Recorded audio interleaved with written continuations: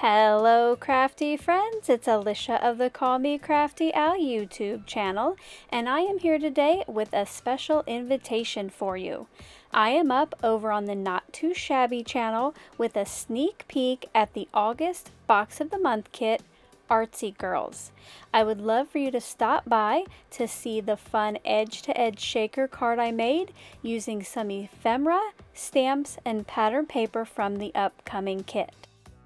I will have the video linked in the description box below, and if you're curious about any of the products or tools I used, I also have some links there.